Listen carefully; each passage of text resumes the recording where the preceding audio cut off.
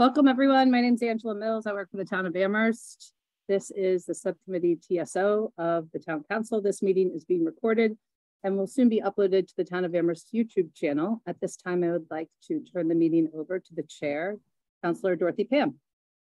How do you do, those present now and in the future? I'm going to call the roll and make sure that people can hear and be heard. Anna Devlin Gauthier. Present. Andrew Steinberg. Present. Anika Lopes. Present. And Shalini Balmilne, we await. And Dorothy Pham here. Okay. So we have the agenda has been changed a little bit. We will not be doing the water bylaws today because there was a lot of work for the town to do in transferring some of the things we said on water to sewer, and they have not gotten that finished yet. Anna, do you want to say something about the water and sewer bylaw? Nope, they are as exciting as they ever were. And we're just waiting to hear back from Guilford and Amy. I think with vacations and everything, we're just going to need a minute. Luckily, this is not a pressing thing, so we can give a little time. What I'm hoping they'll come back with is the updated water regs with what we were discussing prior, wrapped into the document, and then we'll just do the translation to sewer, which should be relatively simple. So hopefully we'll have those wrapped up in the next 2 meetings. I told Lynn that I would try to get them done here, not for the first September meeting, but I think the second September meeting of the council. So I think we've got a couple more meetings to wrap those up. Okay, so I had understood that they were going to apply the water to the sewer. You think that we're going to do that? No, sorry. So they're gonna bring it to us. We still need to discuss it and make sure that it aligns, because there are some things that are slightly different. Very good. Okay. So we're also, hello, Shalini. I see you here. And can you hear us and can we hear you? I just need to hear your voice. Wait, are you talking to me? Yes, I am. Okay, sorry, I was just plugging in. Yes, I'm here. Okay, and very I can good. hear you. Okay, so we're all here. And we just heard that the water and sewer bylaws we will get to perhaps in the second September town council meeting. We have 2 major things to do today, and then a few things we can talk about in upcoming actions.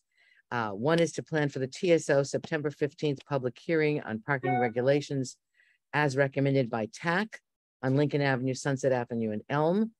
And the second one is to spend time on the engagement outreach proposal that has been brought to us by Councilor Shalini Balmilne. We will then talk on other things. Does anyone have any comments to make on that order, that we would talk about the Lincoln public hearing, and then on the engagement, and then on the other items that have just been referred to us? Is that okay with everybody? That sounds good, Dorothea. One thought that I did have as looking at the agenda is that I thought it might be interesting as we look, and I guess I didn't talk to Shalini about this beforehand, so she's not hearing this for the first time. I think as we go through the engagement and outreach proposal, it could be interesting to look at Lincoln Ave as sort of a case study of how we might have applied that proposal to Lincoln Ave. Just as we're going through it, we can still discuss it first, but Shalini, I don't know how that sounds to you, but I thought to give practical examples that might be beneficial too. Yeah, okay. I think, and are you proposing that we actually visualize how it will apply there, or do we actually use it for Lincoln project? Well, that we will discuss later. Right now, we have to do the legally required thing, which is to formally set the September 15th as a date so that Athena can do the required ads and announcements and all of that stuff, because without that we don't have anything. Other aspects of what we would do, we would discuss, I would say, either with or after discussing the engagement thing. So I just want to double check. When I hear the phrase public hearing, I always say I get confused between public hearings and public forums. And I did check the notes and it said public hearing. It is a public hearing, and a public hearing is the one where there's no requirement that there be a public speaking for as long as the Oh, okay. town presentation. The hearing is just, So, yeah.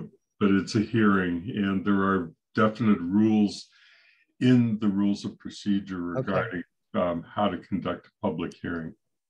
all right. So that is something that I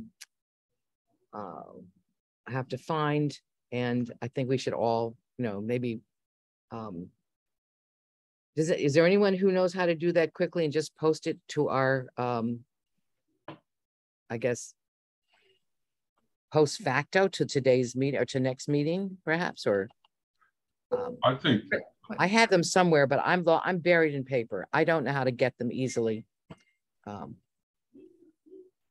Dorothy, what are you, I'm sorry, I'm not clear on what you're asking for. Andy is totally right. There are definite rules in the bylaws about how to hold a hearing.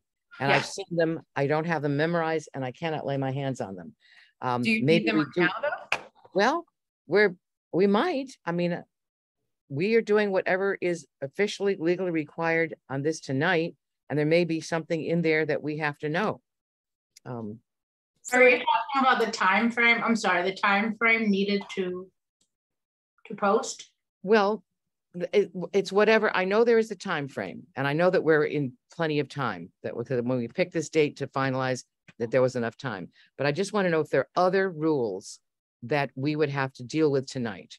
I don't believe so, but I can, I'll check and. Okay, that would be very good, because we just want to get this, we want this thing to be smooth. I start teaching again in September, and I don't want to be freaking out the first 2 weeks. So I want this to be done correctly and smoothly. Okay. So just to reiterate, oh yes, Shalini. So I remember running a public hearing when Mandy Jo. I can't hear you, Shalini. I need a more volume. Okay, sorry. So I've run a public hearing once when Mandy Jo wasn't there for CRC. So I can pull up the format that she uses, because it had a certain order of things where you first get people to make comments, and then have people to make comments in favor, and then have people to make comments right. against. I don't know if that is in the bylaws, though. no, it's in the rules of procedure. It's okay, page the 14. rules of procedure. Okay. So, or 14 of the PDF, but page 10 of the actual document. But Dorothy, there's not anything other than notifying the public through the means that were agreed upon. Okay. There's nothing else you need to do beforehand. Okay. So if it's a public hearing, it does need to be in the newspaper. That's what I meant by notifying the public. Sorry. So Dorothy needs to make sure that she tells Athena, so that Athena puts it in the paper and on the bulletin board. I just got a text from Jennifer Taub saying she was having trouble connecting to the TSO meeting. So I don't, I got sent the link. I didn't go to the web page for the link. Did anyone go to the, town council page for the public to get in tonight? Or did you do it from the email link? Agenda. Yeah, no, no. I just sent Jennifer an invitation. Okay, good. Okay, because it could be her system there. Okay, so we, and just to reiterate what we were told when we voted on this wording, that with the TAC recommendation, that doesn't mean that that's what we have to end up with. That's just, you needed to have something to focus the debate on, the discussion on, and that is what we have. I don't know whether we want to discuss the TAC proposal in any more detail tonight, or whether we want to talk about further outreach when we're talking about the engagement policy. So, I mean, I guess we should talk about the TAC proposal just a little bit more, just so that we all agree about what it says for when we get ready for the hearing, the public hearing. Okay. there are other considerations that we will have. I mean, Anna brought up maybe no parking at all. Guilford has said that's what he would like. So we don't know where this is going to go. We will have a discussion after the public hearing. But the proposal that we're presenting is prohibit parking on the east side of Lincoln Avenue between McClellan Street and Amity Street, 8 a.m. to 5 p.m. Monday through Friday. Prohibit parking on the east side of Sunset Avenue between Elm Street and Amity Street at all times. Prohibit parking on one side of Elm Street at all times. And then to revisit the parking restriction on Lincoln Sunset area for 3 to 6 months after the new UMass dorms on Lincoln and Mass Ave are open and functioning with students in them. The UMass administration has indicated that once the dorms are finished, they will reopen Lincoln Avenue at Mass Ave for through traffic.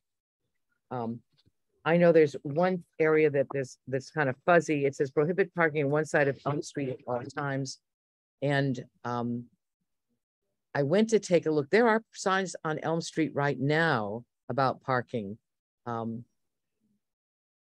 I guess we'd have to kind of, I didn't write down exactly what they said. It is confusing. There's not much parking on Elm Street. Elm Street is really too narrow for there to be parking. And there are very few. There's only one house in that block on the south side and a sideways house, maybe 2 houses on the north side. But I think maybe it's no parking, and it may be that the parking now is more restrictive on Elm Street than what this is here. So I have to check that. I think, Dorothy, what we need to make sure is that, and I believe we did this last time, is that basically the public needs something to either agree or disagree with. Right. And so that's why we need that clear proposal. And so I believe that what we went with was the TAC proposal. That's what I just read, the TAC Yep, proposal. no, I understand. But in our last meeting, I believe we voted that was going to be what we brought to the public here. We did. So I don't actually think we can talk about it, but I don't think it's helpful to get too into it if that's what's going to the public hearing, if that makes sense. Okay. I do want to give Anika a chance to get kind of brought up to speed on this. So if you have any questions or comments, Anika, this would be a good time to do that, because what we're going to do after the public hearing, we may end up with the vote on a motion that we would be forwarding to the town council. So do you have any questions or comments on this issue? Okay, while she's thinking, I see Shalini's hand. Shalini. This is actually Jennifer Tobbs' message that she is not able to. I told her that Angela sent a new message, but she's saying she's not able to. And also Kim Tremblay, TAC chair, isn't able to connect either. Okay, all right. Do we have any suggestions, Angela, what to do, or Anna, what to do? Anna's hand is up. My hand was up about something else. We can solve this first. So in terms of the Zoom connection, usually when people can't connect, it's because there's an update that needs to be run in their Zoom account. And 90% of the time when people can't hop on, it's usually due to that. And we know that the public link works because that's the way Shalini entered the meeting. You use the public link, right, Shalini? No, I use the email. She used the email. So none of us use the public link. I would suggest that Jennifer and Kimberly try the public link, and if they show up as attendees, then we can bring them into the. I just tried the public link. It does say, please wait, the webinar will begin soon. Oh, Angela, that's why we never launched it. Okay, so you explain that a little bit more, Anna? I think we just went out of practice so that we do have attendees now. So Tracy's in the audience. It should work now. Oh my God, Tracy is here from Australia, because I know Kimberly Kim is from. I don't know where people are Zooming from, but Australia. Yeah, now they're coming in. Yeah, okay. So that it was just a quick right. Okay. Learning. Great. Okay. Flip. Wonderful. So we're now in operation. Okay. So Anika, did you have any questions about the public hearing that we're going to be having on Lincoln? Can I make a recommendation, Anika, I don't know Yes. if it's helpful for some context setting. If you have not had a chance yet, so for those who are just joining, we're just kind of getting up to speed on Lincoln Ave. The hearing is going to be September 15th. 15th. I got there. I mixed it up for a moment, but I got there. So September 15th. And Anika, what I would recommend reading is Tracy Zaffian's memo from the last TSO meeting, I believe it was, that we had. And that's very thorough. And that's what we ultimately landed on doing the hearing about.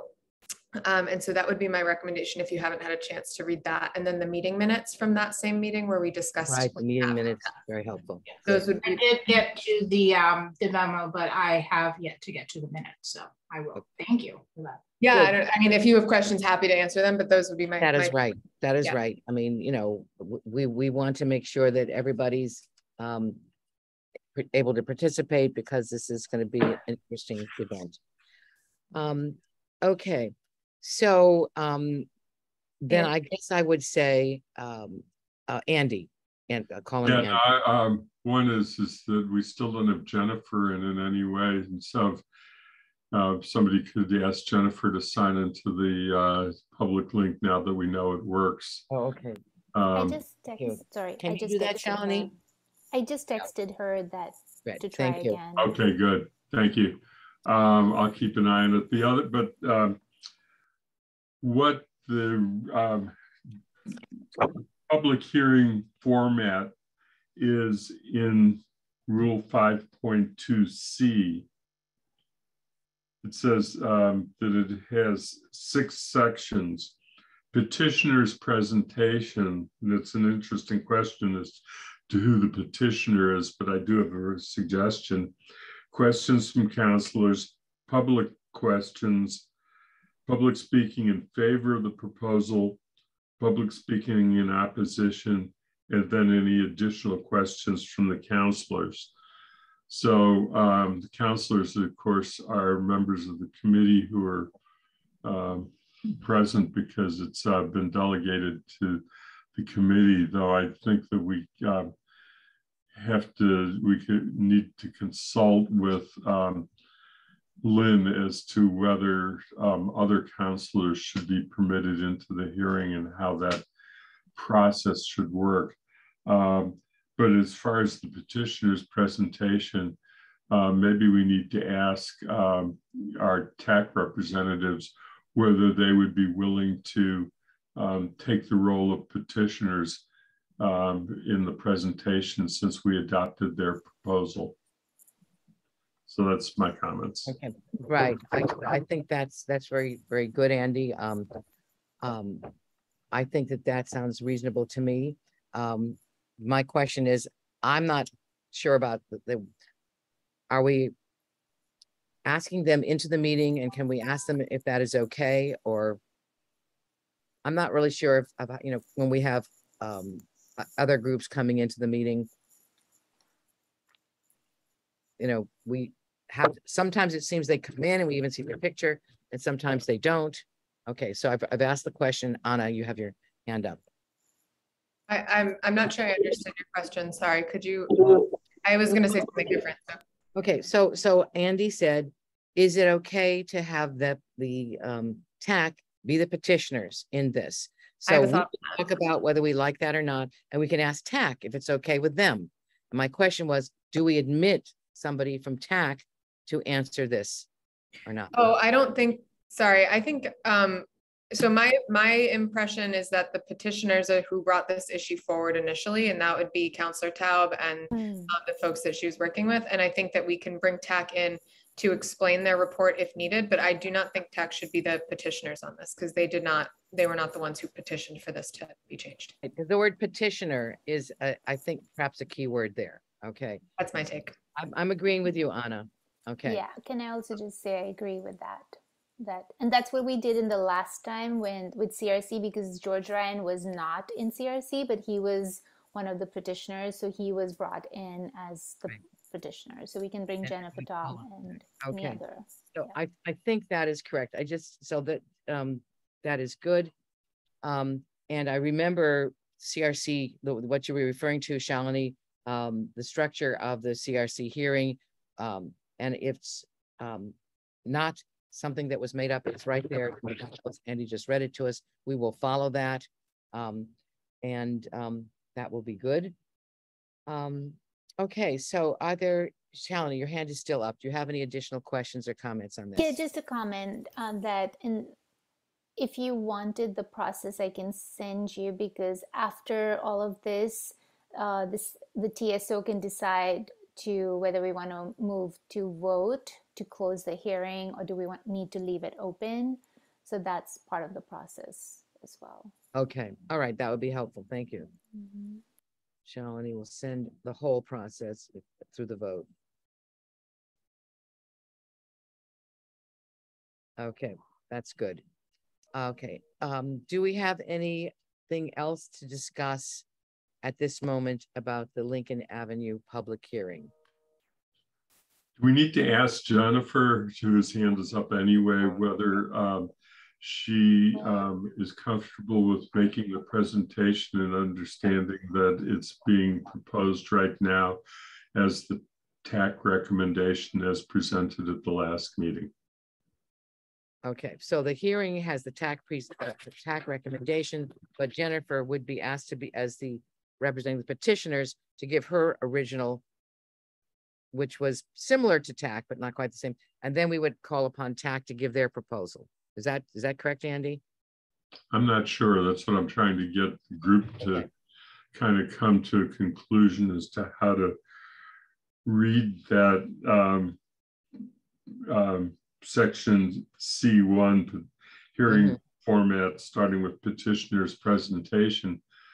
But we don't really, what do we interpret that to mean? Right. Well, because I just can't see TSO or TAC being the petitioner at this time, or TSO being the petitioner in this case. I think it is the people who brought it to the committee in the first place. I'm agreeing with you on that. So Jennifer has a hand up. Yes, Jennifer, would like to speak on this issue? Yes, first of all, I'm sorry. For some reason, can you hear me? Yes, we can. Very good. I don't know why there I am. Sorry. I could not get through for like 20 minutes. So I'm sorry I missed the whole first part. I started tuning in at 6:30. So I guess what I'm understanding is the question is, since the original motions just spoke about Lincoln Avenue, but then TAC recommended Elm and Sunset as well, what do I present? Is that the question? You would present what you presented to us. And then TAC would present that, and we would then have questions from counselors, would be open, and then we take it to the public. Yes, Shalini. I don't see why. I mean, if Jennifer and the group original petitioners are okay with the change, then I think we should just present the final what the public forum hearing is being called for, because it gets confusing otherwise for the people. So if Jennifer and all are okay, if they're not okay, then we should have them present what they want and all of that. But it seems I'm happy to present the original plus TAC's recommendation. Yeah, I mean, you could say this is what we started with, and this is what has been suggested. And so it'll be just one presentation that this is what we started, but because of these reasons, this has been forwarded, and this is what the public forum is and public hearing is for, right? Okay, but TAC would be at the public hearing, and if there were questions, technical questions particularly, they would be able to answer those. So that sounds okay. That Jennifer will present the original proposal and then say she has accepted TAC's proposal, and then we discuss, and TAC is both of Jennifer and TAC are available for additional comments or questions in our discussion. Okay, that seems fine to me. And this is September 15th. Yes. What time? It would be, I guess, at the regular at the 6:30 time. Because that is, our regular meeting time, and it is a good time for the public, 6:30, as opposed to it's during the daytime, whatever, unless somebody has any comments on that. Because we're going to just do it in our meeting time, 6:30. Okay. All right. So Jennifer, what you missed was we were talking a little bit about the water and sewer bylaw and future okay. action. So we weren't talking about Lincoln Doesn't Avenue. apply to me. Okay. Okay, so we're getting ready to talk about the engagement and outreach proposal. And we may, as it suits anyone, relate this to the Lincoln Avenue case to see if there are things that seem relevant or not. And then we're just going to talk about the other references that have come to us. There are no town manager appointments. We do have minutes from the July 17th meeting that we need to approve. And then we need, we're just basically talking about next agendas. So are we ready, Shalini, to go towards engagement? Outreach and engagement? Yes. So what I was proposing, I just need a moment to pull up my plan. Okay, and it's up. So what I was proposing is that I could share my screen, and I mean, we can decide given that it was, sorry, what? Oh, I was just gonna say, Jennifer, I adore you, and should we move Jennifer back? No, I was gonna say too, I don't need to be here, right? She does not have to stay through the rest of our meeting. I feel like I'm crashing your meeting now. I mean, you are welcome, but I was like, wait, there's more of us here than normal. I'll just listen. Thanks. Bye. Thank you. And Anna is always very aware of whose time it is to go and that we should thank them. Sorry, I'm sorry for interrupting. But you're Yes, both thank very you. important No, things that to makes do, sense. and I don't notice them in time. Okay. So she spent all that time to get here. And I should say also to Kim Tremblay, we will not be discussing Lincoln Avenue in any more detail tonight.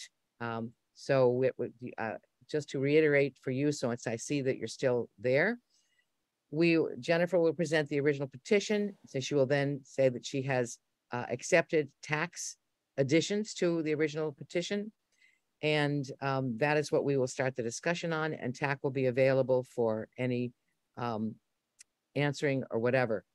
So I will ask Kim Tremblay, who is representing TAC, whether she has anything she'd want to say or comment at this time. Okay, because this is the time to do it before we totally get off Lincoln Avenue today. So I see. I think that She said Kim no, is gone. Yeah. She Okay. said no, that she. Very good. Okay. Excellent. No, I'm totally fine. Everything's great. We'll see you on the 15th. Bye. Thank you so much. Thank you so much. Bye. Okay. Bye-bye. Okay. So, Shalini, you're going to share the screen, and I just printed it out again. And so I'm looking to figure out what I did with it. I had it a few minutes ago. Yeah, okay, I can share my screen. And given that everyone had very little time to look at it, I'm proposing that,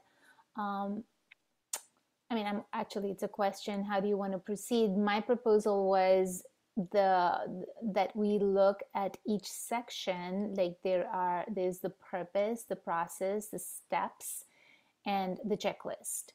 So they're basically 4 things, and we could maybe just go through each one of them and see what we want to add or change. And even as I was running it in the morning, I thought of other things that could be added to this, because this is in no way a complete document, but it's a foundation and a starting point for us to, create a systematic template for other committees in our committee.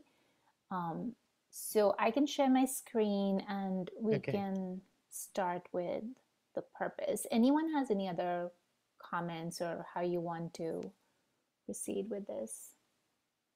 I think that going slowly is a good idea. When a copy that I cannot seem to locate right now, I saw lots and lots of little comments and red marks and a lot of things to discuss. And I think that we need to actually just take our time and look at them. Right. Oh, so I didn't look at the change. Who's made these changes? Yeah, there's a lot of like edits and stuff, but I don't know who, I can't see who made them. Not me. Oh, it's just mine. Whoa. So, you know, what's uploaded is like this funky version of it. So is it okay if I just maybe share my version? Share whatever you want, Shalini. Oh, wait, I'm just trying to figure out view, reading, blah, blah, blah. Okay, I'm going to just share my version because it just looks cleaner. Okay. Okay. I think Shalini, just to make sure that I'm channeling Athena, share your version, that's fine, but I think make sure that you send that to Angela to get in the packet. Yeah, my hope is that I can do what Mandy Jo does, like real-time edits on the document. And so I'll put it on that editing mode so that the changes are then recorded, and then I'll upload that on the on SharePoint. Okay. Where is it? It's like even a few seconds feel like so long. It's like, oh my God, I'm making everyone wait forever. Okay. It seems longest to you, so don't worry about it. Yeah. Use those moments to breathe, everyone. Okay, this is not moving now. Hold on. Okay, here. Can everyone see it? Yes. Okay. It does have a hand up. Andy? Andy, yes. Yeah, just real quickly, I would suggest, Shalini, is that when you send it to Athena, send her the version you're showing now without changes, and then make a separate document after you make any changes. Then she has both, and she can make a decision as what is most appropriate for posting. Okay, I'm just quickly making a 2 save. Okay. And now this one, I just want to get the tracking on.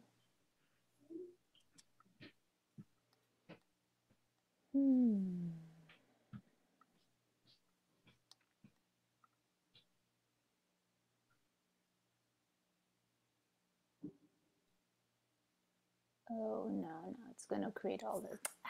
Okay, whatever. We'll just start. Okay, purpose. So basically it's written with the purpose, the process, the steps, and then a checklist that is an easy reference for everyone. So starting with the purpose, and I think given that, you know, we have these different stakeholders, sometimes they can have competing needs. And so that's why I think it makes sense to create a process. And the purpose of this engagement is that we're able to hear from the different voices and not, you know, just one group over the others and making our decisions based on just one group. So, so if you look at some of the goals for this plan is to increase awareness, to advance understanding of equity, gather input of constituents' vision, values, challenges, build relationships, deeper understanding, to improve community government relations, to reduce long-term costs caused by delays and conflicts when constituents are not on the same page. So that's just like a starting, and I think I took this from some other place. So can you think of other reasons why we want to add? Yeah, Andy? Oh, Andy, yeah. Yeah. The one thing that I wasn't certain about, and I don't know if it needs an extra bullet or an extra number, is that we also want to make sure that either the council or the staff has the opportunity to inform the public about the consequences, including financial consequences of proposals. And what I'm thinking about, quite honestly, is my experience from the budget side, because I think that a lot of times that there's a misunderstanding about what the limitations of our resources are, or the limitations of what the law allows us to do. so that you get a proposal to do something, and there either may not be the financial ability or the legal ability to do it. And so I think we want to make sure that the community is informed of that so that they understand the dilemmas that the council is working with. Yeah, thank you. Yeah, Anna? I agree with what Andy's saying. And I think it's also, I mean, I think that it's not, I agree, keep that number there, but I do think generally, right, informing folks of the options or the implications beyond just financial. So I do think the financial ones, it deserves its own call out, however that looks, but I think generally implications are important, financial and beyond. Right, yeah. But financial, legal, and other. Yeah, Legal, let's list right. all of, I mean, at Good. least the main categories. We can say financial, legal, and environmental, social. I mean, those are our main lenses that we are bringing. So maybe we need to do that. Financial, legal, social, and environmental. Yeah, and we're also seeking, I mean, the social implications are kind of what we're also looking at in some ways here too. So right. Full circle. I guess we have that over here, but I think I could remove, because this is a little abstract, to advance understanding of equity. So I actually had a question about that. And Shalini, I apologize in advance. I didn't get all the way through this with my pen, but I'm curious what that means in your, as you wrote that, what were you intended by that? I think this was coming from the idea that it's through this dialogue and conversation of different perspectives that we see how, you know, certain proposals can, I mean, certain decisions can cause harm, unintended harm, and how we can create more equity. But it's a little vague, and I agree. Is there a way to clarify, make it more, to advance understanding of equity through an understanding of different perspectives, and or the minority, like, because basically people who don't speak up or are afraid to speak up, their voices are not reflected in our decisions. I think so. What I'm hearing you say, Shalini, if I can reflect back, is that to build a more informed perspective, I don't necessarily see it being an automatic advancement of our understanding of equity. I think that there's other things that we'd have to do. But I do think that, you know, to ensure broad perspective, right? Like to ensure multitudes of perspective or something like that.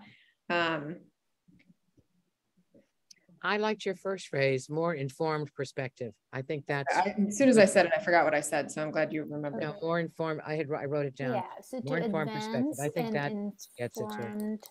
Perspective. I'm just gonna and equity, not understanding, but and equity. How's that? Yes, I'm still at the. Not everything involves equity, and right. I think that's what bothered me about the way it was worded, because if equity is not really a part of what the proposal is about, then throwing in equity gets into this question, well, what in the heck do they mean by that? Anika, is that Anika? I was going to just maybe push, you know, include that when necessary down with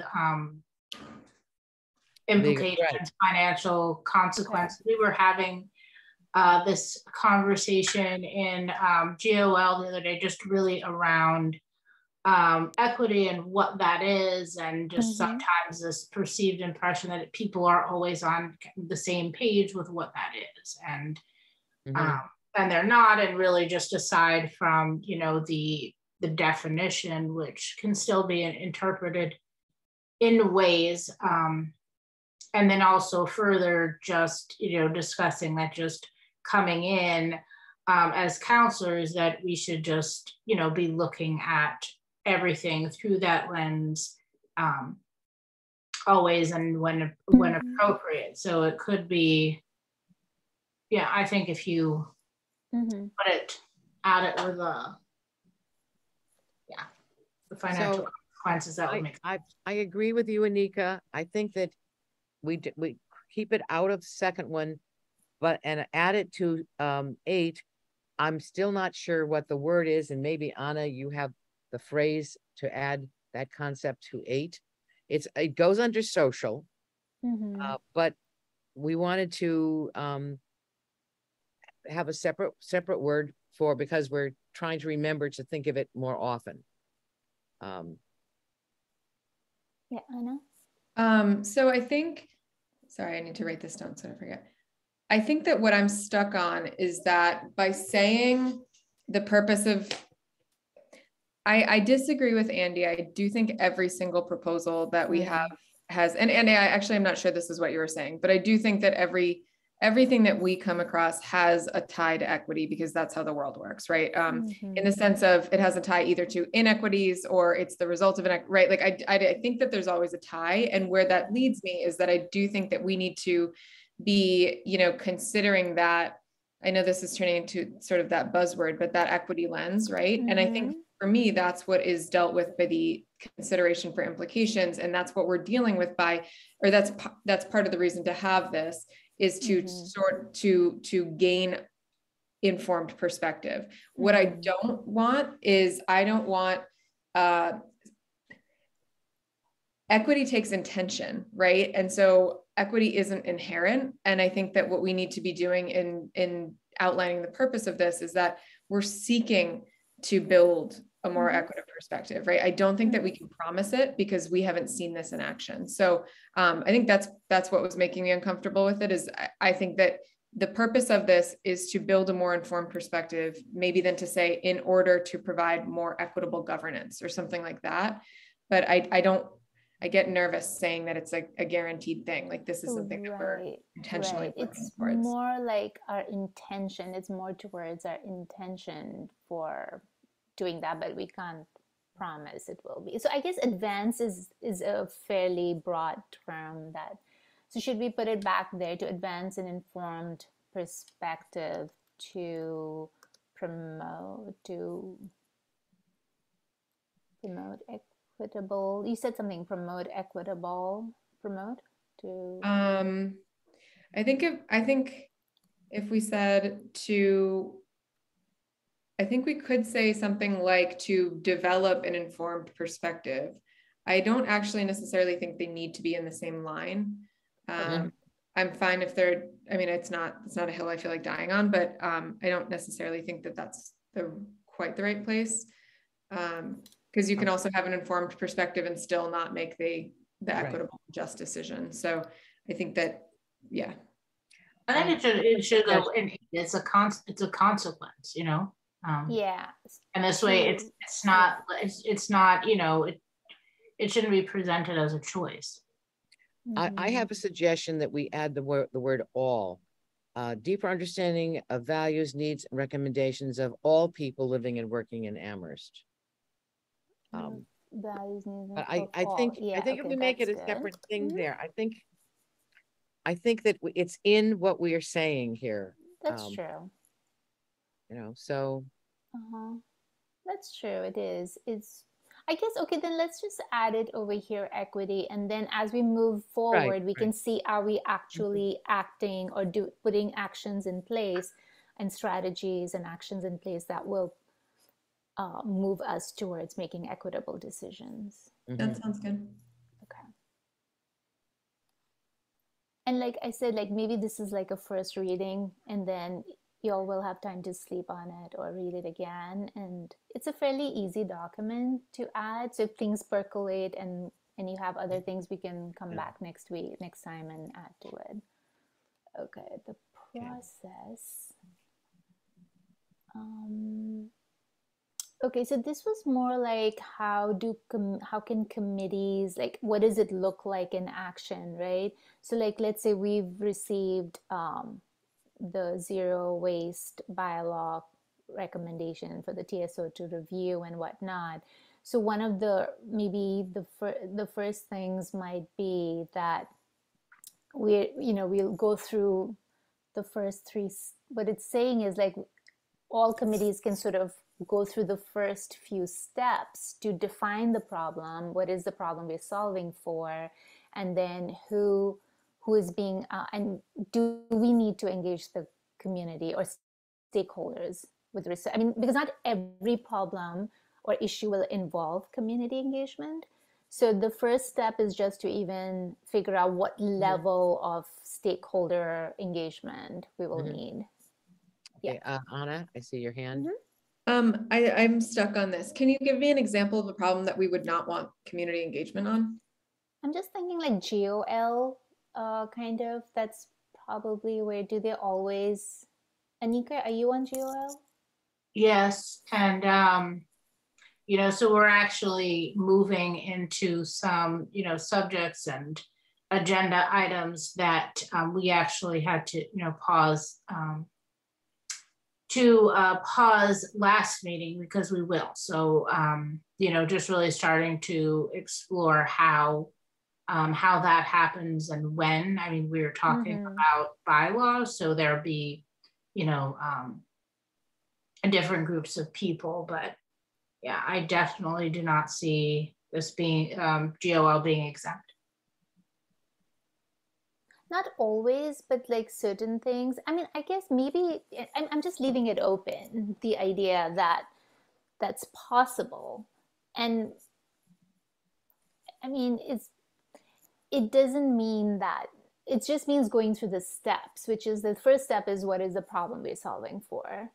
And within that, it's what are the, there's certain questions that the committee can go through it. And then do we need to engage the community? And within that, there are other questions like, does this issue have an impact on environmental, economic, racial, health impacts? Does it have community members voiced an interest or concern or opposition to this project? Would it help our project achieve equitable outcomes for our community members? And, are we going to ask for funding from, so whenever it's impacting the community, which Anna, you're right, in most cases, the decisions we're making are going to impact. So the answer to that will probably be, yeah, it is impacting and we do need to engage. Yeah, and also, sorry, if we have, no, Anna, your hand is up. Yeah, Anna. Please go. We have, even when you see some of the meetings, like we have 2 people with us, thank you. But, if there's a tool that will increase, community engagement, maybe we would have more people who would be coming to the meetings and interested and actually want to participate. So it could be more of, do we need, instead of do we engage, or how? How do we engage? Oh, that's coming. That's definitely coming. This is just even deciding like what, how is this impacting the community in what ways? And then how question is, that's the whole focus of this plan, is the how, which is going to be over here. So who are the stakeholders? First identifying, with staff, committees, we talked about CSSJC, like when do we bring in ECAC, TAC, which committees are being impacted or we need to involve them, which populations are being impacted, what businesses or nonprofits, so this is going to be like first even just identifying the stakeholders, and then is the actual how.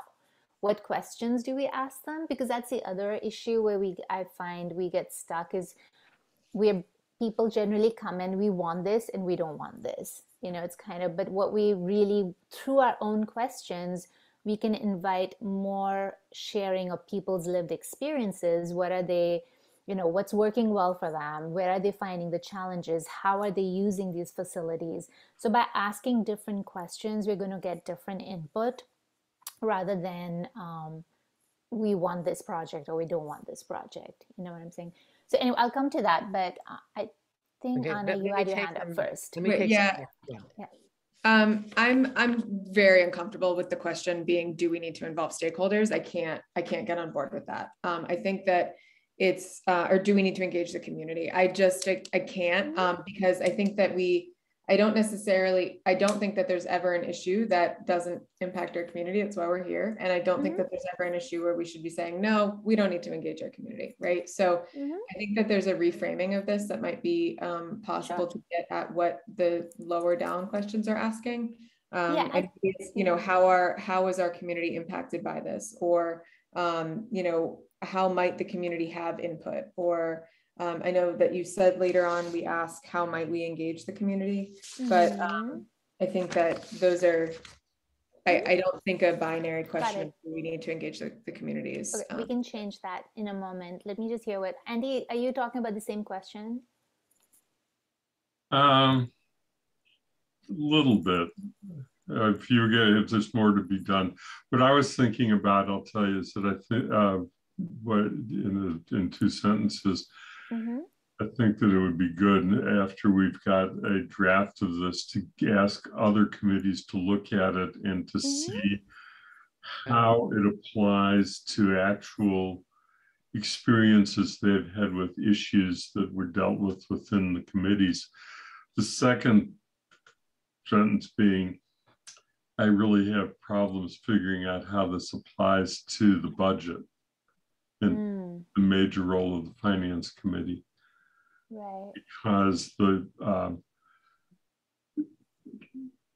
charter is so specific and state law is so specific on process. And there already is a requirement for a budget hearing but it's a more formal kind of budget hearing because it's around the budget that's specifically proposed. So I'm really at a loss as to whether, how the Finance Committee's role fits into this whole process. Well, Andy, you just answered it that the public hearing is one of the ways you're engaging. That's already built in. So you are still engaging. It's just like you're engaging them in a particular way. And I do have public hearing as one, because the goal of this is to utilize the existing tools and channels like public forums, hearings, district meetings, things that are already in place. And it's just about formalizing it so that we're all utilizing them in a consistent way. To be very specific, you know, the charter, which is built on state law, so both specify that the town manager proposes a budget and we consider the budget as proposed by the town manager. So you get into this question as to what fits and what doesn't fit. I really need, you know, I think I need to go back and look at it again separately with that lens. Okay, Anna, do you want to? Yeah, so I'm thinking about what Andy's saying, and I'm curious, Andy, is there anything, if we meet the minimums that set by the charter and by state law, is there anything preventing us from going beyond that and doing other outreach or doing other engagement? We can do other engagement, but you don't want to mislead the public into thinking that we're forming a budget and that they can say, we'd like to do this, which is totally something that has not been done before and is not a part of the town manager's recommendation, because we don't have the financial or legal authority to do that. Right, we're not doing participatory budgeting, but it's but when we do the outreach, it would still be within the bound. Like, we would need to make sure that those bounds are clear to the folks that we're engaging with, but we could still do some other engagement without kind of misleading the public into thinking. I mean, the other thing that I have to remind you about is that the charter is very restrictive on the Finance Committee, that the Finance Committee receives the budget on May 1st or the first working day after May 1st, and has 30 days to complete its process, including its hearing, and turn it back to the council, which then has to adopt the budget by the end of, before the beginning of the fiscal year, which is the end of June. So setting up a process that envisions a long extended period doesn't work when you've got that constraint. My other question, Shalini, if I might, is are you suggesting, you had said that you wanted this to, I think when I first was thinking about this, I was thinking about it just for TSO, and then we're talking about kind of the full council. So are you proposing that these be codified in our rules of procedure? That's where that's where the other ways that we I haven't thought about that. To me, like, I don't know and I don't care. It's people who deal with that stuff can figure that out. For me, it's just important that, you know, we all start at the committee levels, because like in CRC, we're already sort of doing that with the rental registration. And like I mentioned earlier, we have like 300 responses, because we actually went systematically, created a survey, and used different stakeholders. So I feel like if we do simple things, we can get a lot more engagement, and which is why I think this question was there. It's also partly, I'm happy to change it, because I agree that we should have engagement for everything. But I think it was to remove the fear of some, like, I think it was Dorothy who once said, like, oh my God, that's a lot of work, to do that. And so the point was not to scare the counselors that for everything you're going to do. So maybe it's just the level of engagement is the question, or, reason for engagement. But I think it's a good question to ask, like, do we want to codify it in the rules? I'm going to recognize myself. Yeah. You started off using the word can, and I like that. It's not must or should. It's that these are things that you can do. I think that gives a lot of leeway to committees to decide what is appropriate in individual cases. When I said it's a lot of work, not that it would scare counselors, but that we wouldn't have time to do it. You might say, yeah, bring it on, but it must not be possible. Not have to add those extra meetings, the extra this, the extra that.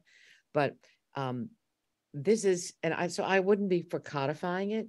I see this as a detailed exploration of the whole idea, and presenting in a very logical way many things that we can do and think about.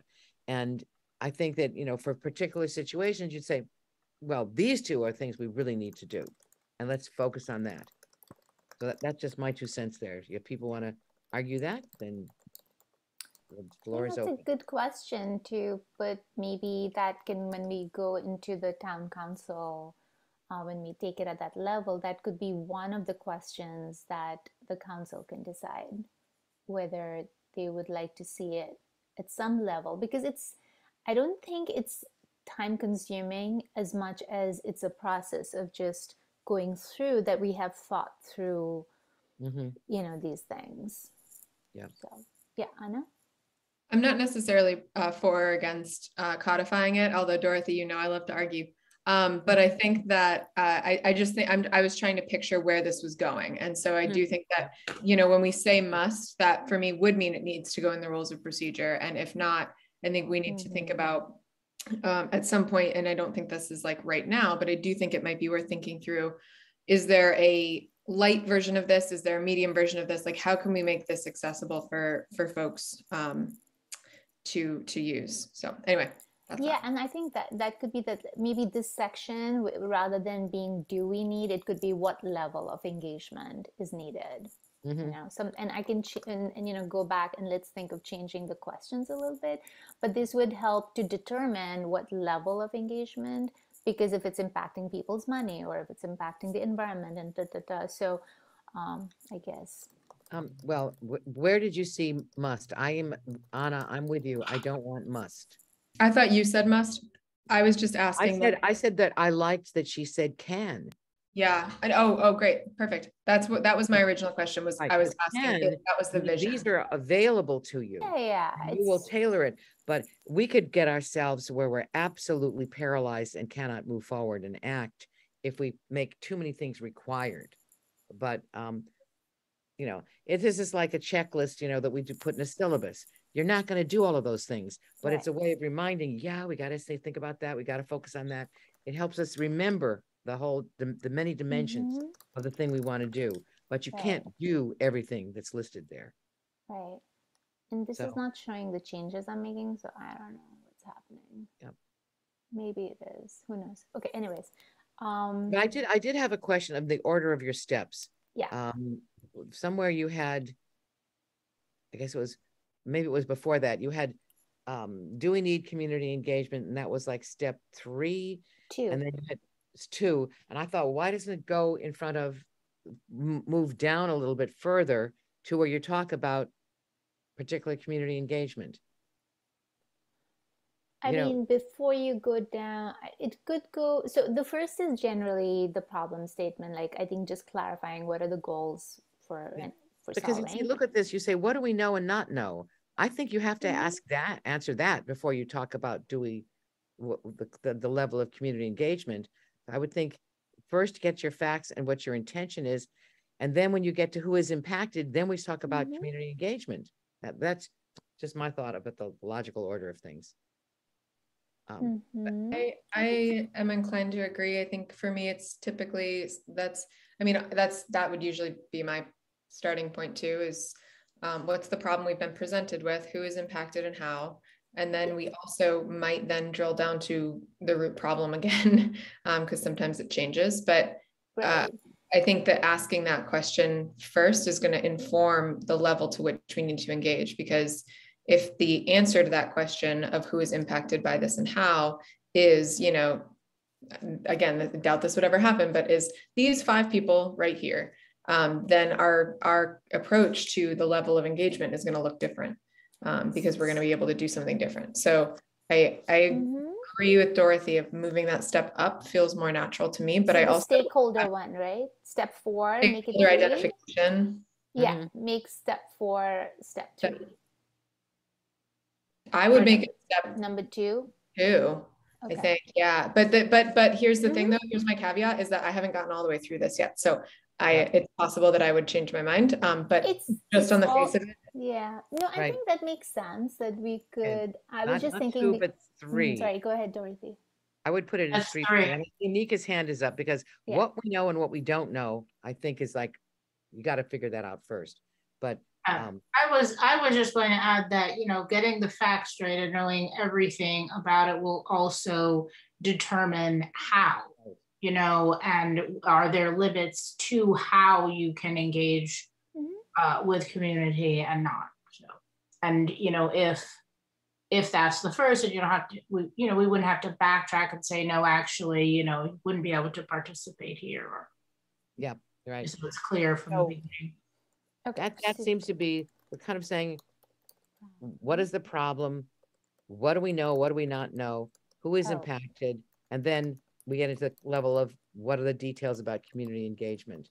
We know we're going to do it, right? But as Anna said, it can be a very small community, or it can be a very big community. And different problems, it will be different in different situations. What did I miss? Oh, the level. Okay, so I have it this way now, the problem, and then who is it impacting? And then what do we know? And then maybe what do we know? And then the level of engagement. And then the actual engagement. So I guess you're seeing what do we know in a different way. You don't mean what do we know about the problem? Because I would see that has to be number 2. You mean what do we know about the people who are impacted, or I think, I'm not quite sure. I think because just firstly, if once we know who all we are thinking about, then going into, okay, what do we already know about this, the problem, and vis-a-vis with respect to the different perspectives. Right.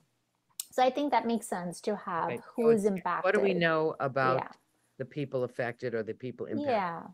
Not about the problem. Okay. And it is a reiterative process. It should be circular kind of really, because we're going to sort of go back and forth.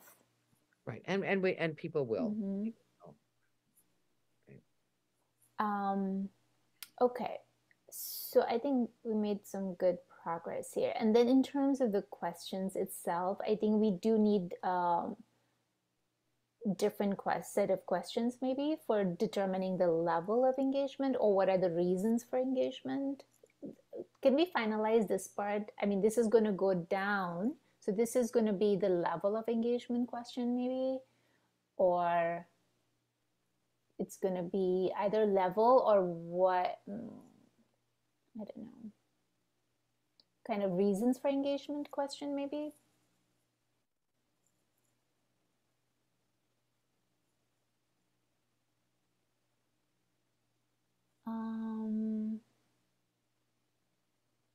With public I'm sorry, what was the question you just asked? So, you know, the step 2, which is actually now going to become step 4 or something, level of engagement. So we're changing it. So it was originally, do we engage the community? And we're getting rid of that. And we're instead, so can we finalize what we want this step to look like? And do we need that step at all, maybe? I think it's good to get that level of engagement that might help some people feel a little better. So if we're thinking about this from a human-centered design, like backing, right, this is the step where we're empathizing with the stakeholder. And so I think that that's where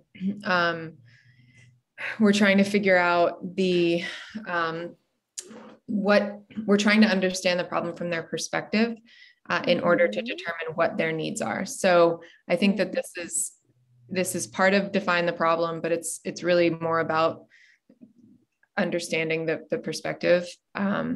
So I know I'm making it more complicated, but I'm trying to take it back to that, the models that I'm used to using with human design. And so, you know, thinking through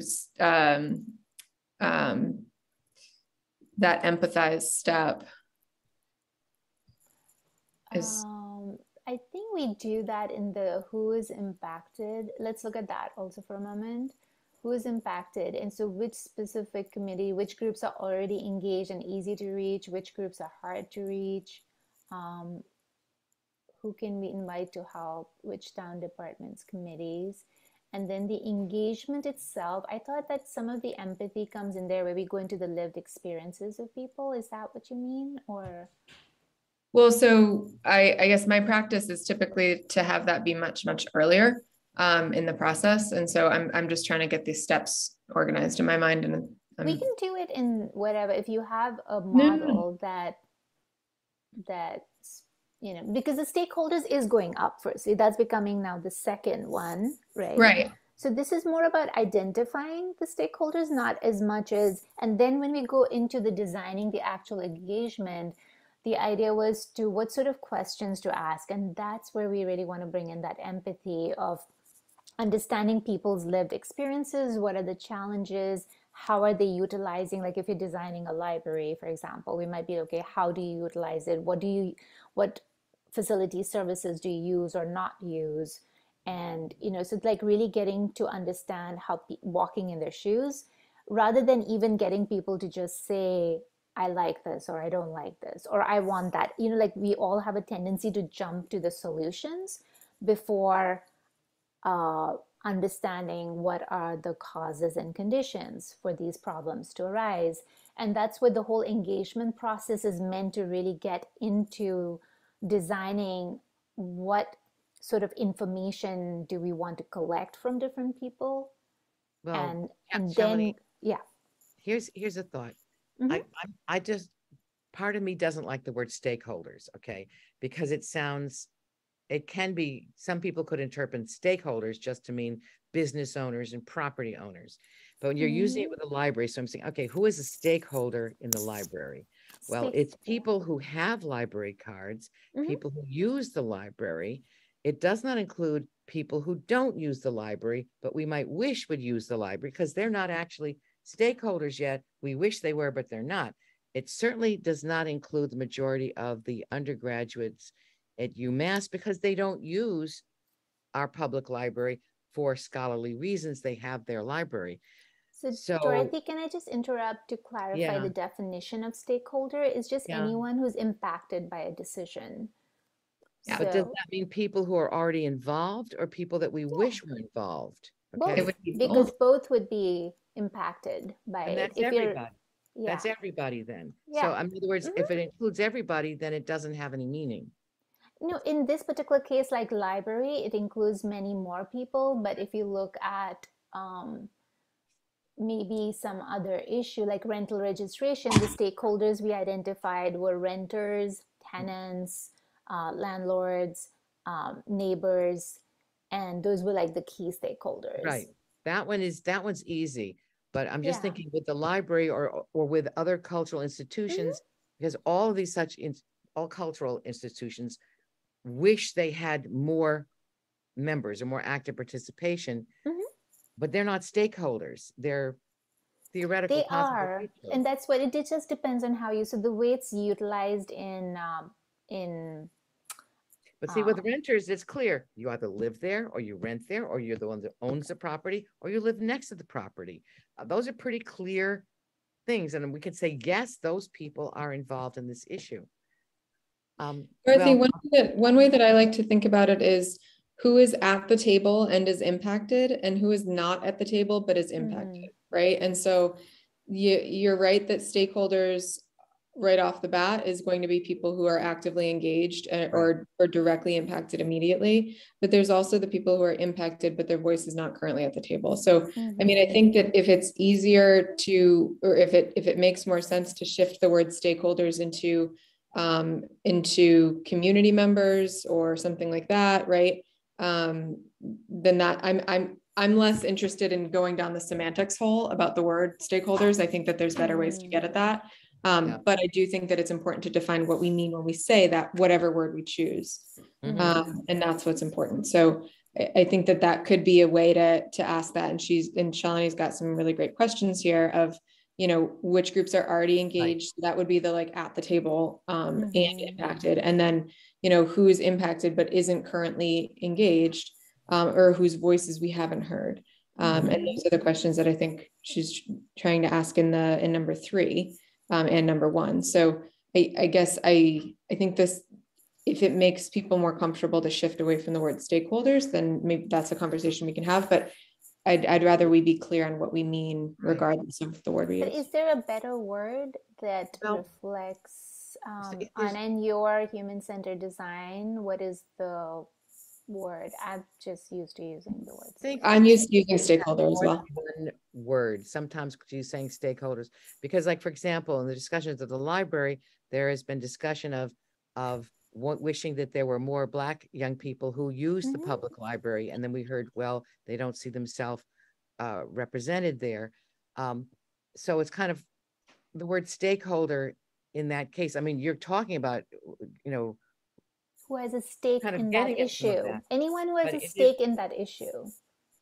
I think it means what it does. Okay, Anika, 1 minute. Like, can we? Okay, can we? I think it means what it does. I also think that we need to be careful. There are, you know, when we make statements and say that, you know, all Black people don't see themselves in the library. I mean, there are reasons that the library is not seen as inclusive, you know, and that's clear. And I think that is clear to anyone walking in the library if that's how you're looking at it. So if, you know, I think that also this is, you know, unless I'm missing the point here, this is about how will we get community to be involved? You know, how do we get people to be involved and have the numbers so we actually have people in the audience and they, you know, they want to participate with us. I think that in some of the cases, you know, knowing the audience, I'm not sure if we should look at this individually when we have more time, because also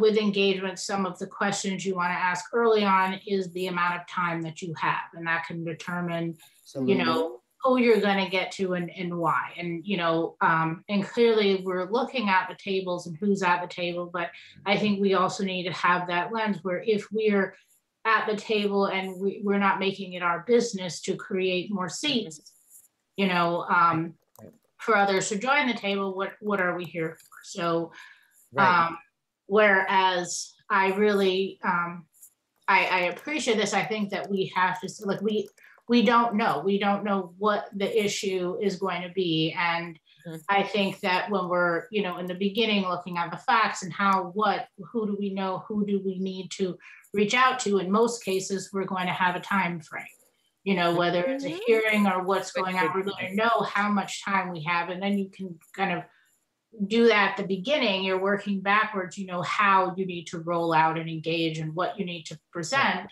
So it's crystal clear, we're not misleading people, so on and so on. Okay, I think that's a really Andy valuable point, and I see Andy's hand is up here. Yeah, I just wanted to share with you that I took the time to see what Merriam-Webster's definition of stakeholder under the circumstances we're describing. And no, I lost it for a second, but hopefully I'll get back to it. But it is essentially somebody who is, here it is, one who is involved in or affected by a course of action. Okay, involved in or affected by. Course of action. Yeah, so let's define it. I think it would be good to define it early up front. So Anna, your hand was up next. It was, and it's for a sad reason. One, I'm curious, Andy, if you have the dictionary up for Scrabble reasons. But two, I do have to leave us early today. And so this is going to be my point of exit. But Shalini, before I do that selfishly, I'd love to know what would be helpful from us if you'd like us to mark this up and bring it to the next meeting. Yeah, that would be great. Okay. Yeah, so if we can go through the questions or any other, we've started reordering the process and all, but if you can add more questions and like even what do we do? Because what I didn't add was, okay, because that's where we are at rental registration. We have all this information, but what do we do? Who's going to analyze it? Right. So add more questions. And also I wanted to ask Dorothy, do we want to move to a little discussion on the zero waste?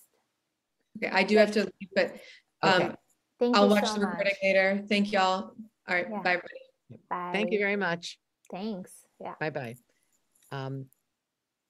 Okay, so if you're saying that you are content with what we've thrown in on the table up to now, and because actually our meeting should end, I believe, at 8 o'clock. Is that right? Yeah. Okay, and it's 7:45. So thank you, Shalini. Then we'll kind of pause our pursuit of this really interesting project, and we will try to put our minds to it and see if we can get somewhere. And Andy, that was a really great definition. Okay. Thank you, Shalini. I appreciated that. You're welcome. Okay, so we have these other items. Let me just see if I can find the paper again. Okay. Well, we have zero waste, and we have the lighting policy. And what else wasn't there something else that was given to us last night? Or was it just zero waste and the lighting policy, street light policy? Those were the those two issues. Yeah, okay. They're not small, so. They're not small. And so I'll just start off on zero waste. Interest and excitement on zero waste. Lots and lots of questions on zero waste. And I don't have my minutes in front of me, my notes that I take, but there clearly is concern that we might really not get response competitive bidding because we're dealing with a private company and private companies, and do they want to do it? Will they do it? There was some discussion of, and I can't get them up, the little towns. Is it Leverett that has this? Shutesbury. Okay. Is anyone familiar with the Shutesbury system to see how related do they have they have a town contract? Yeah, they have a town contracted system. And what I understand, I haven't spoken to the person there, but the research that's been done so far by the Smith College, they reached out to Shutesbury, and I have a list of the names who they reached out. Anyway, what they do know is that this town sends out the RFP, and they have been getting different companies. Mainly there are three, the Casella, Republic, and USA, that have been responding, and they have changed. So they have been getting bids from different companies. Yeah, I'm really confused because we had 3 companies here just the other day. And then I thought that I heard that USA bought them out, but they couldn't have bought them out if these companies exist outside of our realm. So that is, you know, just basic facts. Yeah, I mean, the problem is that I think that Shalini and I have spent so much time on this, so we could go on for hours about this topic, and I don't think we want to do that tonight for obvious reasons. The answer to your quick question is that you know, 5 years ago there was Amherst Trucking and Dussault, and those were the major providers, and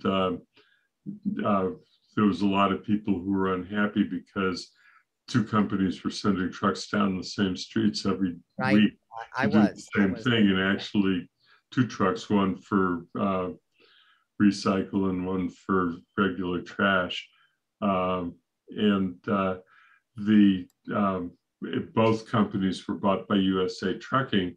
Now we have the consequences of both of those prior subscription providers who are now belonging to the same company.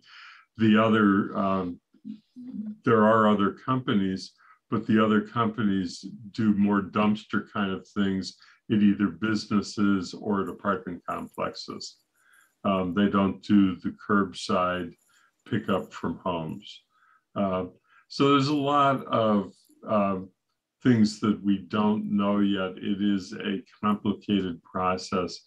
And, you know, Shelley and I have spent a lot of time with our colleagues who are the sponsors talking about this, and trying to figure it all out and talking to other communities. Unica. Okay, I see, I'm not sure who was first, Shalini or Anika, the hand up. Okay. And Shalini was first. Okay, Shalini. Yeah, I was thinking that maybe we can come up with a process how we're going to move forward with tackling this huge issue. And I just started to put down some thoughts, like take each section of the bylaw and, you know, I mean, that's how we're doing with the rental registration is like, we're taking each section and then we compare it. And then part of that is identify a few sample towns that are comparable to us within Massachusetts. And then who can we invite and speak to, like ECAC, Susan Wade, who are the other people who are helpful and that we can invite to start talking about it. Those were just some of the few steps. And then there are some basic documents like which I can upload maybe to our TSO, like make a zero waste folder. And, you know, that went into the memo and the bylaw changes and everything. So everyone has access to the same information. All right. So here is my suggestion that what you just described, a process of how we go through the document, what towns to check out, what speakers to invite, and what the basic documents are, that you, and I guess it's Andy, and I think Jennifer is Jennifer's on this zero waste, I think too. Jennifer Taub. Anyway, the committee. She's a sponsor, but yeah, I can do it because we have access. Andy and I have access to the TSO.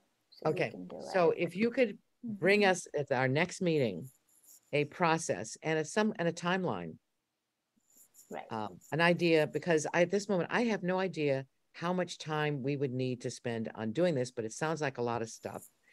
And I mean, what I saw was there is great support for this. There's just a lot of questions of how we're going to do it. So if we can have a decent process and also figure out, you know, this is really for Shalini, when we should, you know, who we invite and when we should, I guess we'll have public comment, that kind of stuff, so that we get our input as we go. But we need to get our facts straight and we need to know how to do that. That would be very useful. And Andy, can you work on that with Shalini, the steps, the process? Yeah, I have some other thoughts I was going to add, but I wanted to hear from Anika first. Okay, great. Anika. Okay, thank you, because I have actually a two-part question, and the second was for you, Andy. So I'm getting caught up with this issue, and I'm clear on all of the benefits of it. And I was actually talking to my neighbor who just moved out, who was saying that I'm not sure if the town uses the same company throughout the town, but she was saying that at least it's the company that comes to where I am on Chestnut Street, that now they're offering compost bins to drop compost bins. So I don't know if everyone, that she also brought up something that I had never heard about before, but I'm not an expert here, that apparently drywall can be taken away with compost as well. So that was just something that I, heard today. I've never heard that before, but so my question, I guess for everybody, but specifically Andy, is what would be the opposition, or do you think, or are there financial concerns around this? What are the obstacles there? Mm-hmm. It's great that we went the order we did, because I was actually going to hit on that last issue. Paul has very strong concerns about this, and he's usually at our meetings and the staff to our committee. And so it's really important that we get him engaged in this. I think that he has an understanding, because of his experience and how trash collection works and what the costs are. There are things that we have to know about, like who is doing the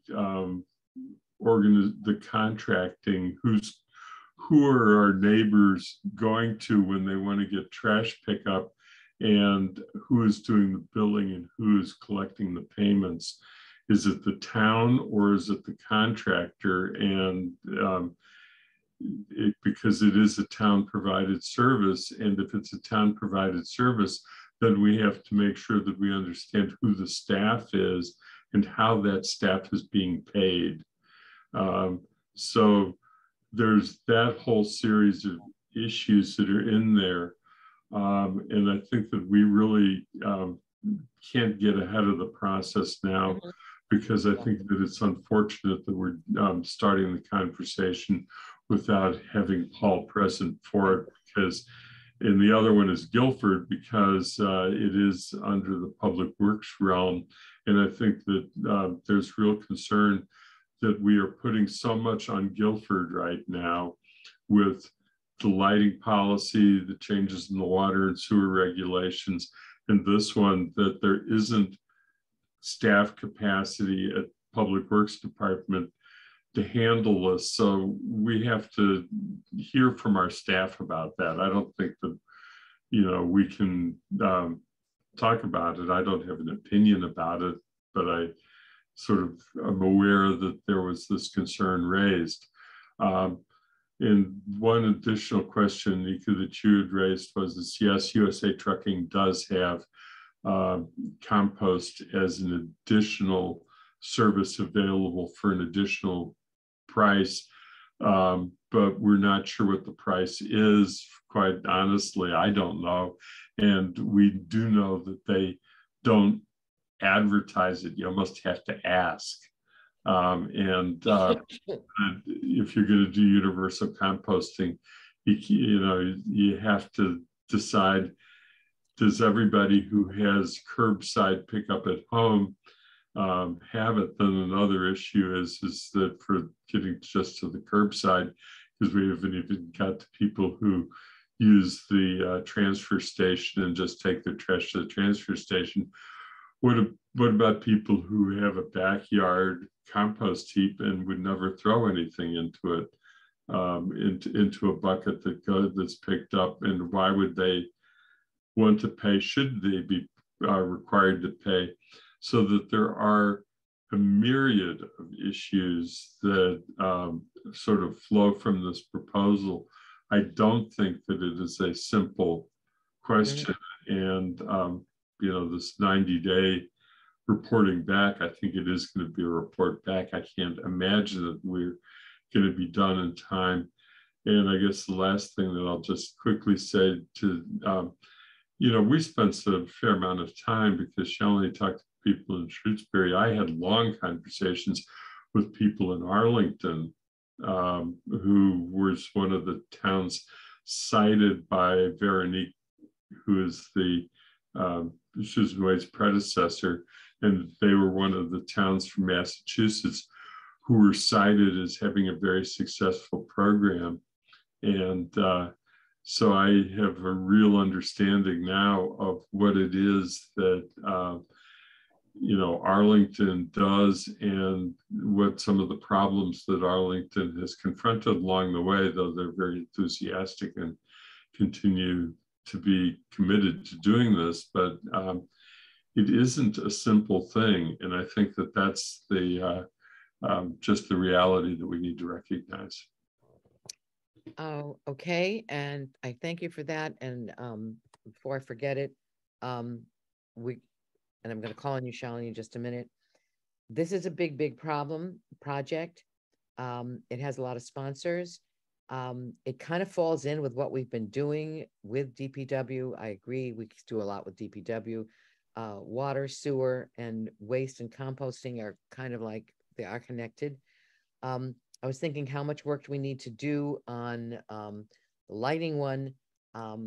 I could see dealing with that relatively quickly if we discuss, as was mentioned in the town council meeting, discuss the questions about dark skies, shading, light spectrums, and then the question of how many, and are you going to remove lights in whatever. When we have to get back in 90 days, it doesn't mean we've solved the problem. We have a finished product. It just means we tell people what we did and what we didn't do. We can either say we're going to go spend a lot of time and do zero waste, which is supposedly going to save money, okay, as well as the environment. And then do the lighting, or we can say we think we could do the lighting quickly and then do zero waste. But we're not going to do both of them at once, I don't feel like, okay? So that would be one thing to say in terms of having all of these things on top of DPW. So that's what I'm throwing out there, and now I'm going to call in Shalini. Yeah, I mean, when we look at when we're prioritizing what issues we're dealing with, in my mind, zero waste is a way higher importance than lighting issue, which what I heard in the council meeting was there were 2 PEEP residents who have reported on it, and I'm sure there are more, but it's not something that residents have been writing to us.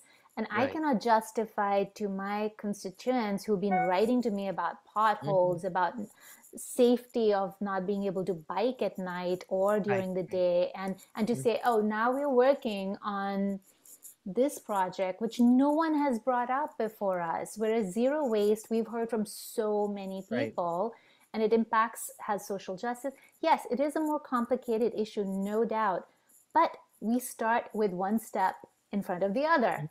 And we just start doing that. And same thing with staff. It's not that we are not going to dictate to DPW, hey, tomorrow you need to switch over, but we're going to engage with them, and we'll start doing the groundwork that we need to do, is to start gathering information, talking to different people, looking at different towns, doing our own research. And we'll work with the staff that what is a time, but we need a timeline from them, because if we leave it to, we'll do it when they're free, it may never happen. But let's work with them to have some sort of goals that, and before the goals also with them, I think we need to do our work of talking to other towns and documenting all this research to see how they are dealing with, the different aspects of this issue. So that's what I'm proposing. Good thoughts. And I have a question here for Andy. Shalini brought up the roads and potholes. We know that's number one for so many people. But we've been told by Paul that we have, I never remember numbers, but is it $12 million backlog? It's a really big number in roads, and we can't create more money. So my question to Andy is, we know that the roads are a huge issue, and money is one of the major things that's holding us back from doing all that needs to be done. Will zero waste, I mean, in the end, it's supposed to save money. Is it going to be also challenging us financially to get it started? Is that going to be one of the problems, or is it not? I don't think we know that yet because it's, I think what we're hoping to hear from Susan Waite is towns that have in the last few years made the switch so that we can talk to a town that has adopted this new procedure and what was involved in making that change. And Susan has so far not responded to several requests to do that and provide that information. And she's the one who would have the most access to the list. So it does depend in that regard on what help and response that we get. Yeah. The financial aspect of it, we'll get back to the finance committee eventually. But in the end, to not get in, a lot of cities and towns historically provided trash pickup as just a regular tax supported service. And in Massachusetts, we have a unique problem because if a community like Amherst in Northampton did not provide it, then in order to provide it within the budget, you would need to pass an override to increase taxes for that purpose. And then there are a whole lot of questions that come up about, well, what's the fairness of increasing taxes to do this if you're also offering the transfer station as an option, because then transfer station users are paying for a service that they didn't ask to receive. It's those kinds of questions that we really need to be exploring quite hard in order to understand this. And it's not going to be simple or quick, but as Shalini has pointed out, if we don't begin, we'll never move along to identifying and then addressing these questions. And you get back to the process we started about earlier. As we gain information, that's when we start wanting to really hear from the public, because as all of us have experienced, they're the ones who will benefit and they're the ones who will pay the expense. And maybe I should conclude my thought on the financing. If you can't increase taxes and do it as an override, then the other way to do it is to use an enterprise fund approach like water and sewer, so that people who are purchasing the service pay for the service through an enterprise fund, similar to water. Somebody who is in a rural area and has a well, they don't pay anything for water because the water isn't being provided by the town. So an enterprise fund is very much of a possibility. And we actually have a enterprise fund already because we use it to administer the landfill, the transfer station rather than recycling center. So it is a complicated matter. And I think that what we need to do is decide what the committee needs to know first and get that body of information in a little more organized fashion than my 3 or 4 minutes that I've taken, or 5 minutes to describe it, and kind of outline it as we can. And that will give us a sense of where to go forward. Right. And okay, Shalini, thank you, Andy, very much. Yeah, no, thank you, Andy, for summarizing. And I think there one other option, which is a lesser preferred option, is that the billing is done by the hauler. And I'd spoken to Susan Waite about it, and she wasn't really supportive of it. Like, if this was like the worst possible scenario, that we do move to town contracting, but the hauler does the billing. And that way, she said there was less transparency, less control. So we don't want that. I mean, ideally, I think it would be an enterprise fund, but those are the things we're going to study is like, what are the different towns, what are the different mechanisms towns are using? The second thing about finance is that Susan was very clear that the state is really pushing for the pay as you throw model. And Anika, that's the other reason why, even though USA is providing composting, they basically are charging more for it. And it's penalizing right now. Like Darcy and I compared our rates, and she's composting and she has a 30 gallon bucket, and she's paying more, and I have a 95-gallon bucket which I get pickup every week, and she's paying more than I am. She gets every 2-week pickup because she has very little waste. And I mean, of course, she's doing composting, which I have called them and I haven't heard from them yet, but basically she's paying more with less waste, and I'm paying yeah, so it's very messed up right now. And what we want is a system where the people who are paying 30 only wasting 30 gallons will pay less, and then 65 gallon will pay more. And then what Susan said was that the state is actually providing the buckets to towns who are replacing and moving into this model for composting. So there'll be 3 buckets. And there is money to get DEP coordinator, just the way we got Veronique last time. So for this implementation phase now, we also need the expertise from DEP, and there's a grant for that. So that's one other thing we can put down is like, how do we apply for that grant to get the expertise? Okay. Well, it sounds like a really challenging task, but since Bob can't walk still from his foot surgery, I've been having to go to the transfer station, and I am really shocked at the level of not the waste you're talking about, packaging waste, just absolutely getting furious. I mean, the packaging, particularly of pills and all that stuff. And I mean, that's another thing that we need to get to. But first we need to do this. It's really important. And it's a lot of work that we have to do. So I guess we should just get started on it. And hopefully we have some kind of process coming. And Shalini, you got your hand still up? Yeah, so can Andy and I work on coming up with the process? I would appreciate that very much. Yeah. Okay. And can you handle that? I'm always worried about you because I know you do so much on the finance committee.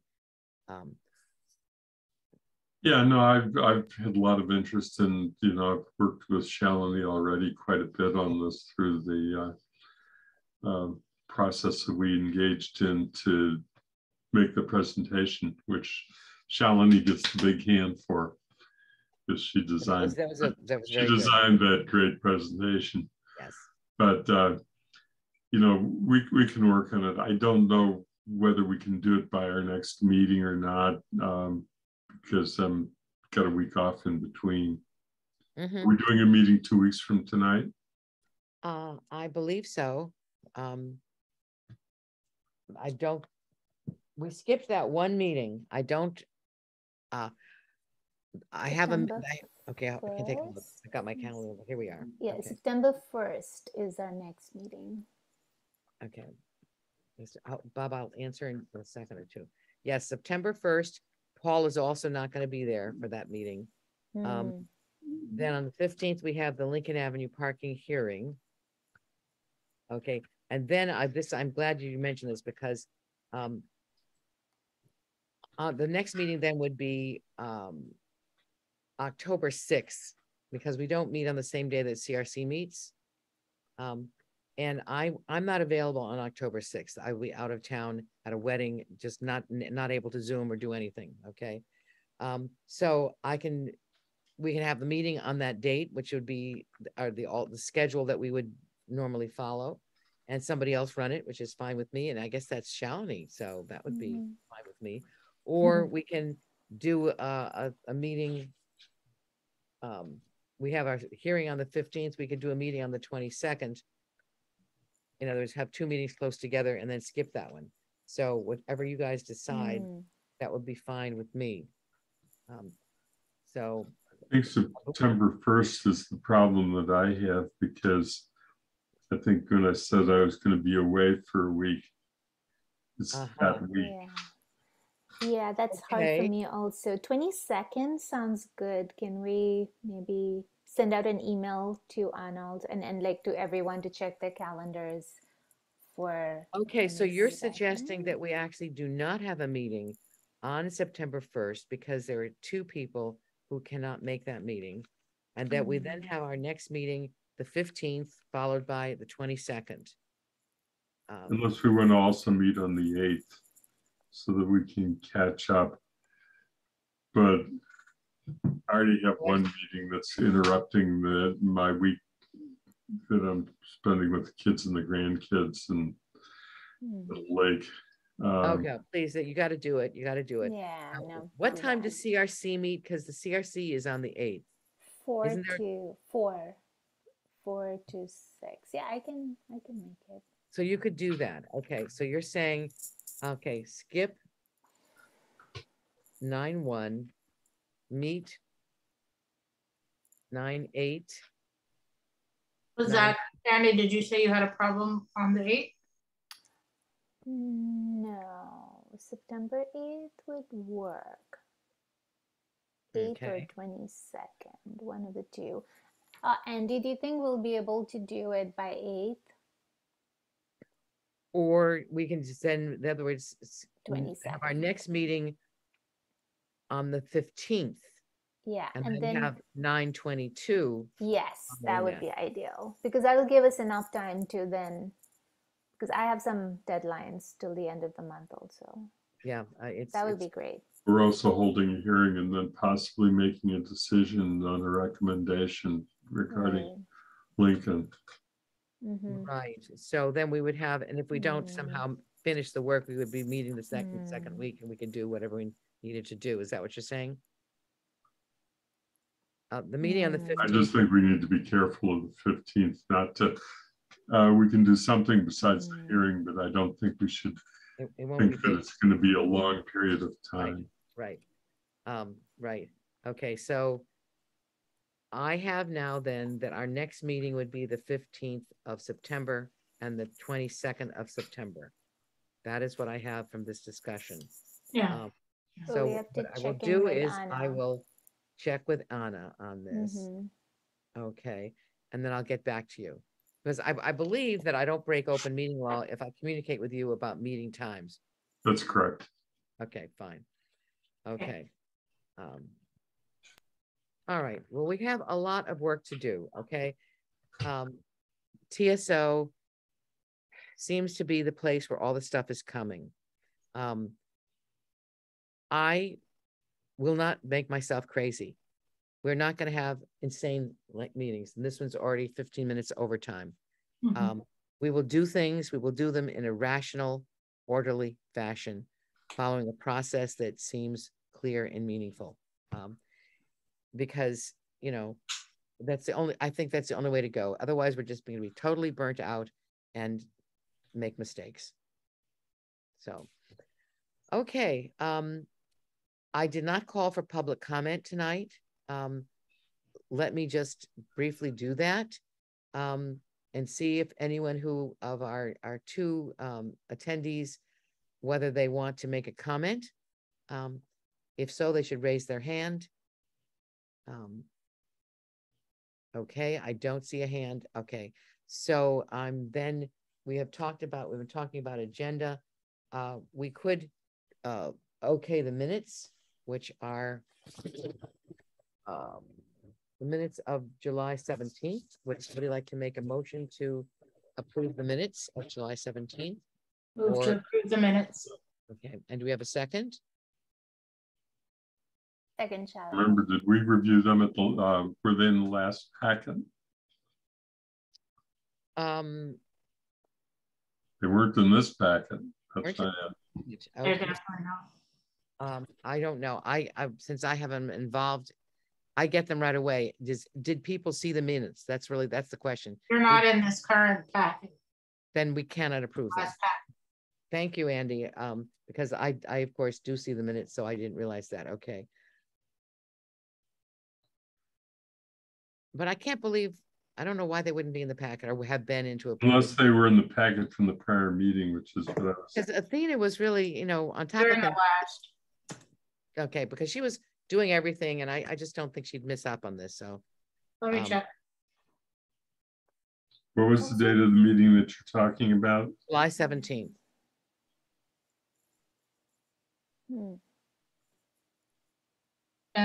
In the packet is the agenda and the engagement plan. That's all that's in this agenda. So somehow we did not get those minutes distributed, which means that we cannot approve them. So that's, Right. we will carry that over. Good point. Thank you. And we'll put them in the packet.